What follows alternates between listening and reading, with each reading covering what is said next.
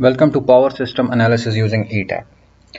In this lecture, we are going to introduce the concepts of IEC 60909 short circuit standard. This is the most commonly used standard in the industry. So let us discuss some common terms, important terms for the IEC 60909 standard. The four common terms which will be commonly used are initial symmetrical short circuit current. This is the maximum current which you can have, the maximum RMS value of the short circuit current at the zero value instant, which means that as soon as the fault is started on the system, the short circuit current gotten at that point is known as initial symmetrical short circuit current, whereas peak short circuit current IP is the maximum possible instantaneous value. Symmetrical short circuit breaking current is the instant of the separation of first pole of the switching device. So the short circuit current at the point where breaker or the switching device will open its or part its contact. So the current at that moment will be known as symmetrical short circuit breaking current. Whereas steady state short circuit current is the RMS value of the short circuit current which remains after the decay of transient phenomena. So when everything has settled down, the value of short circuit current will be known as steady state short circuit current. So the calculation method. So initial symmetrical short circuit current can be calculated as I double dash K is equal to C of UN divided by under root 3 Z of K, where Z of K is the total Thevenin impedance or the total impedance behind the fault. It is the same thing or the equivalent impedance at the fault location. So this is the same thing as which we did for the hand calculation. So similarly, this ZK is calculated, whereas C is the factor. This factor will be discussed in detail in next lectures, but IEC 60909 tells you that you have to use a certain amount of certain value of this factor in order to get the most conservative current. For instance, we know that V is equal to IR or I is equal to V by R. So where V is the base voltage at the point where short circuit has to be calculated. But for now, if we increase the value of V, we will get the maximum current because we have V divided by Z. So this is the same thing. So by increasing the C factor to a certain maximum value, we can increase the value of short circuit current. Peak short circuit current calculation. The peak short circuit current is calculated by IP is equal to under root 2 K I double dash of K. So whatever is the short circuit current value, we multiply it by under root 2 and then multiply it by K, and where K is the function of system Rx ratio at the fault calculation. So now talking about X by R for peak current can be calculated with three different methods. For the method A, what do we do in method A? The uniform ratio of X by R in calculating the short circuit current. So we use uniform ratio of X by R. Whereas in method B, we use X by R ratio at the short circuit location and calculating the short circuit current. So whatever is the X by R at the point of fault, this is the X by R we take. Whereas method C using equivalent frequency in calculating the peak current. So this is how you can use different methods for calculating short circuit current, but usually method B is used. Method B is the most common type of method which is used. Similarly, if you want to get more conservative result, it is good to include no motor decay. So without no motor decay, what will happen is that when the DC component of the short circuit current usually is decayed with the help of in the form of an exponential form. This we will see in the later stage that how this decay is there. But if you do not include this decay, you are going to get more conservative value. But if you include the decay due to motor, then surely you are going to get less conservative value when calculating breaking short circuit.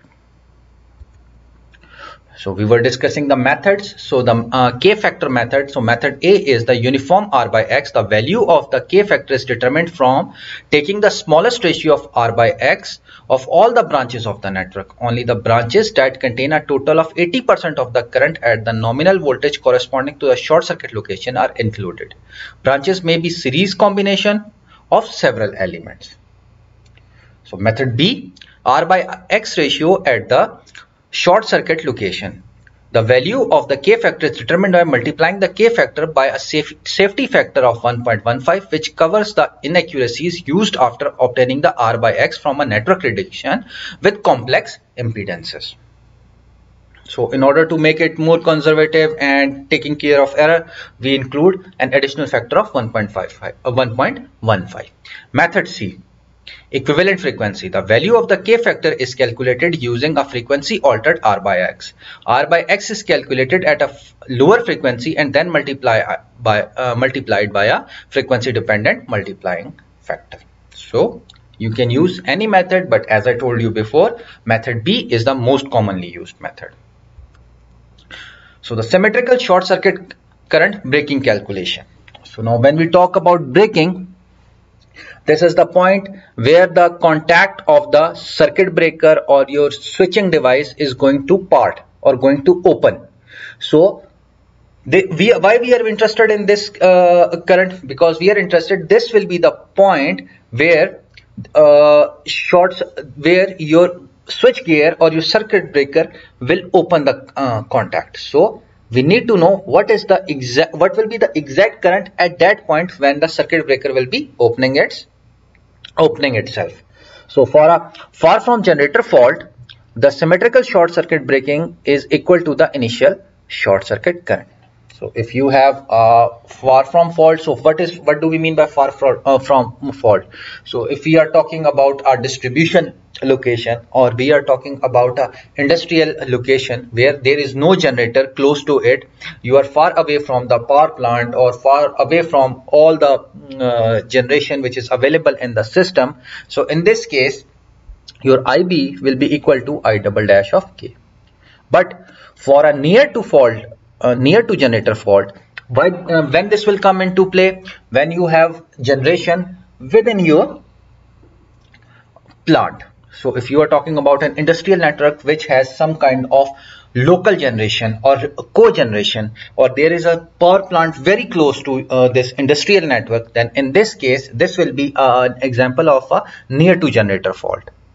So for a near to generator fault, IB is obtained by combining contributions from each individual machine. IB for different type of machine is calculated using the following formula, where IB will be equal to either micro I double dash of K for synchronous machines and micro Q I double dash of K for asynchronous machine, where mu and Q are the factors that account for decay. So what are they? They are the functions of the ratio of minimum time delay and the ratio of machine's initial short circuit current to its rated value, as well as real power per pair of poles of asynchronous machines. So IEC standard allows you to include or exclude AC decay effect from asynchronous machines in the calculation.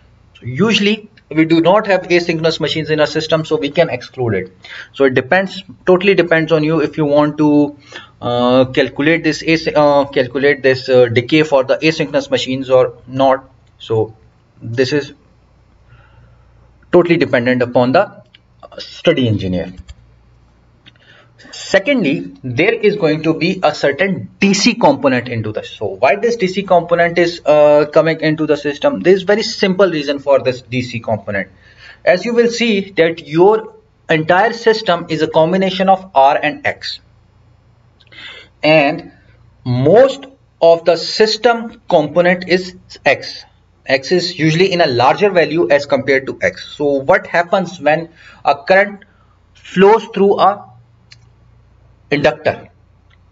So this change, when this huge current flows through a conductor, usually this change does not come quickly in the inductor. This change of the magnetic field does not come very quickly. So due to this change, slow change in DC change, what we happen to get is a DC component in the system. So the DC component of the short circuit current for the minimum delay time of a protective device is calculated based on initial short circuit current and X by R ratio.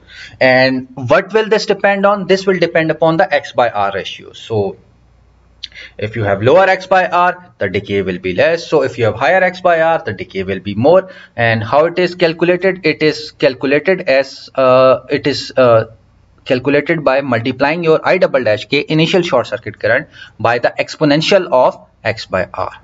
So X by R will play a very important role when identifying DC component of the short circuit calculation. And here F is the system frequency. So if you are talking about a 60 Hz system, then F is going to be 60. If you are talking about a 50 Hz system, F is going to be 50, where T minimum is the minimum delay time of the protective device under concern. So what do we mean the minimum delay time? This is the time which is the minimum possible time in which the circuit breaker can open its poles or it can break its contacts. And X by R is the value at the faulted bus. So now the AC component of fault current close to generator. As we said that when we are going to have fault close to generator, so what happens when a fault comes close to generator?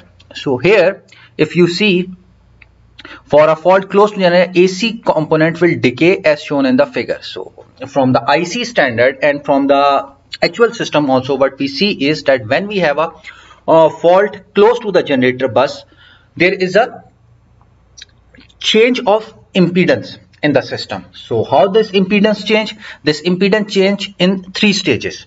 So first, initial is known as the X double dash T or subtransient reactance. So due to this, when this transient phenomena happens, when the short circuit comes initiated close to the generator bus, a transient phenomena happens, and in this transient phenomena the impedance of the generator changes with respect to time.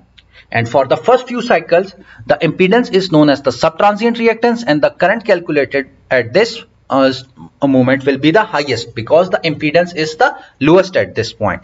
So here this is shown as I double dash T. So this the subtransient current, it will be equal to your voltage at that point divided by the subtransient reactance. Similarly, after few cycles, the generator is going to enter into a transient phase. In this transient phase, the current will be limited by XT dash, and ultimately after many cycles the current is going to be limited by transient synchronous reactance or steady state reactance, which is given by XT.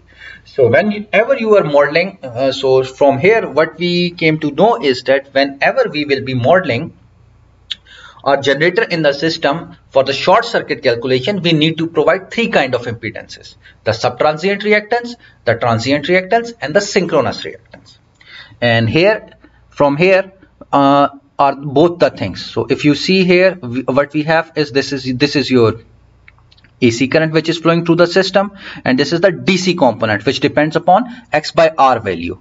And wherever you are going to part the contact, so this value is decaying. So the longer the time the breaker will take to contact to part the contact, the lower will be the DC component, or in other words, the lower will be the breaking current of the breaker. And this is shown for a single breaker. See how the current is changing. For the first cycle, its value is very high because it is restricted only by the subtransient reactance. But as on after few cycles, you see that the current has reduced, and it has been reduced because now it is being limited by the subtransient reactance, transient reactance only. And here, after many cycles, the current has come to the steady state value because it is being limited by the synchronous reactance only.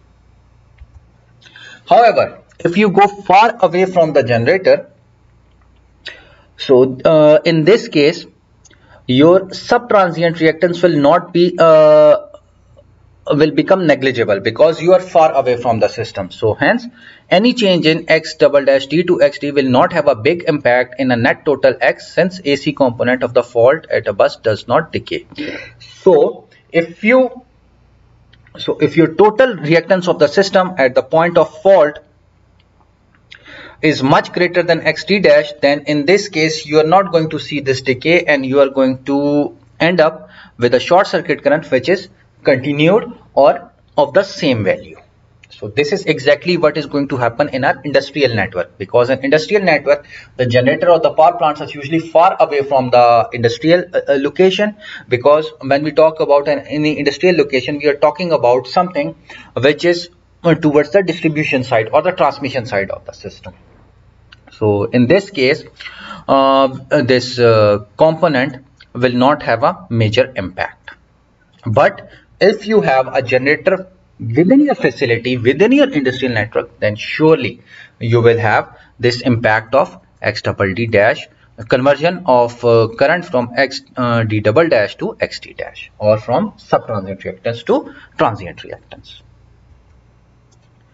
So we also talked about the DC component, and as we said that the decay of the DC component will depend upon R by X value. So how do you get this X by R value or R by X value? This is simple.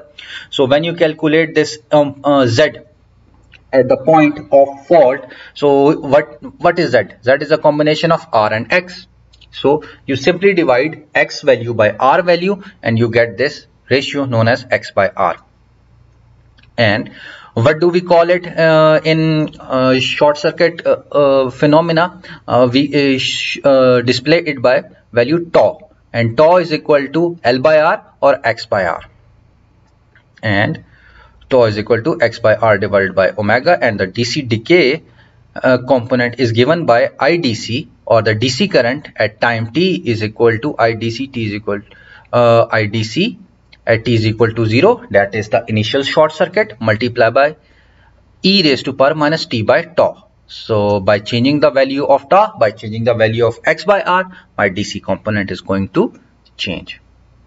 And for the generator, DC decay is based on TA of the generator, where TA is the armature DC current, a short circuit time given in seconds, and if TA is given by the vendor as 0.3 second, then for 50 Hz generator, omega TA or omega tau will be equal to X double D dash by R is equal to 0.3 into 3.1 is equal to 94.